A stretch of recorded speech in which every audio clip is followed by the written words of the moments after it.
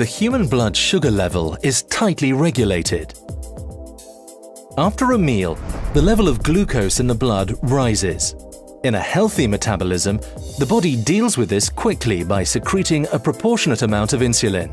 But millions of people are affected by type 2 diabetes.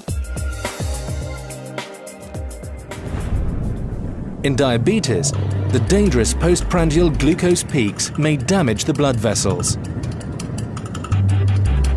Prolonged exposure to hyperglycemia leads to a thickening of the blood vessel walls. Diabetes is also often associated with increased blood pressure.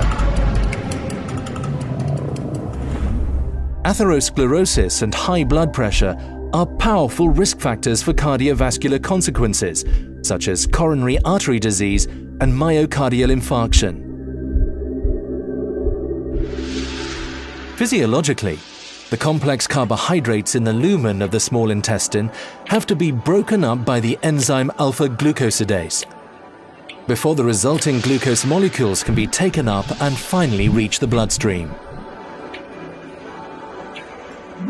Acarbose competes with the complex carbohydrates for binding to alpha-glucosidase.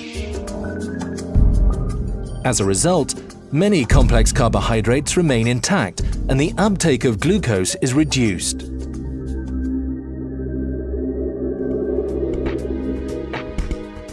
In this way, alpha-glucosidase inhibitors, such as acarbose, delay the absorption of carbohydrates from the gastrointestinal tract and effectively reduce postprandial plasma glucose excursions.